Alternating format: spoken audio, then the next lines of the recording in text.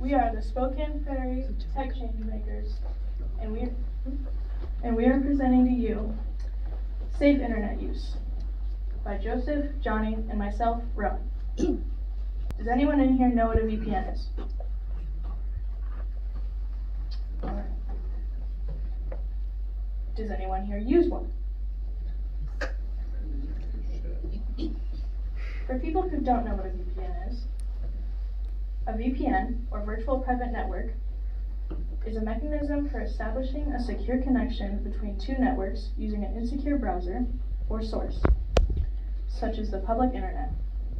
Some reliable VPNs are NordVPN, Norton, and Surfshark.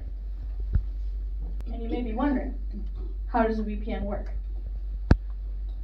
A VPN protects and hides your IP address by allowing the network to redirect it through a configured server that is ran by a VPN host.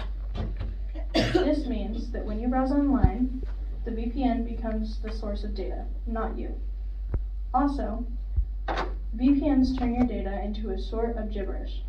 So if someone was able to get hands on your data, they wouldn't be able to do anything with it, or would have a very hard time. So,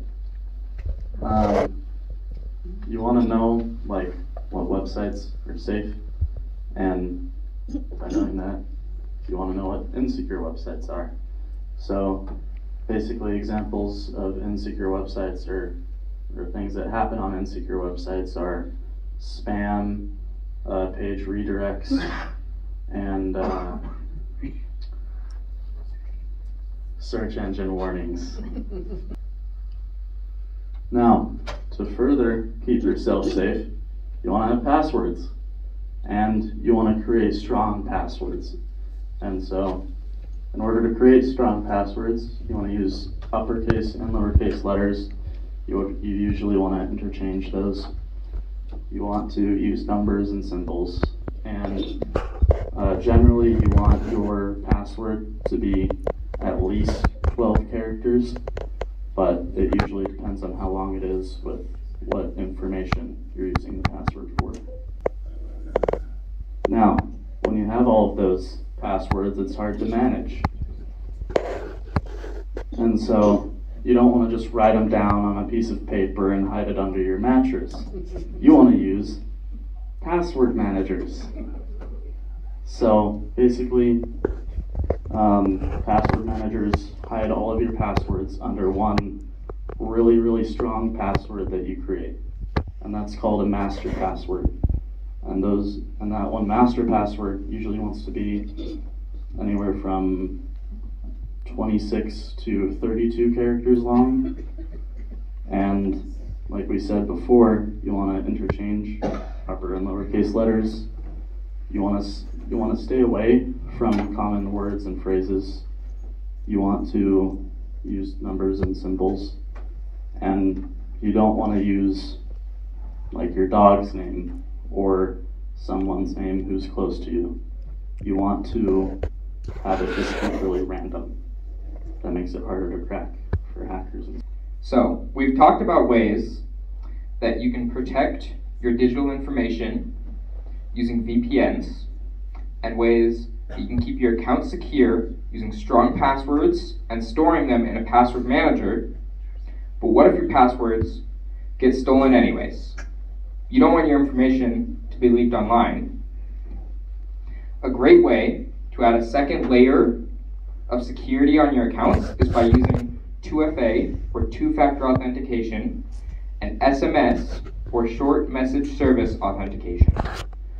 What these do is add a second layer of protection on your accounts by requiring a unique and extra code after you enter your password. So, when you go to a website or application that you have enabled two-factor authentication on, after entering your password, you will be prompted to enter a 6 to 8-digit code that will be sent to your email, text message, or to an authenticator app on your phone. All this does is once again add a second layer of protection to your accounts, so it's essential in keeping your information safe. Now, we've talked about ways that you can keep your information safe, but what about ways that you can get information from the internet? That's what the internet's for, right? An easy way to denote the kind of information you're going to get from a website is by looking at the website's domain suffix. The domain suffix is the last part of the domain name, and all this does is tell you what business or entity controls the website. If you're looking for information for a research paper, you want to go to a .edu website. This would be for a school in higher education, such as a college. If you were going to shop online, you'd be going to a .com website. Those are for commercial businesses.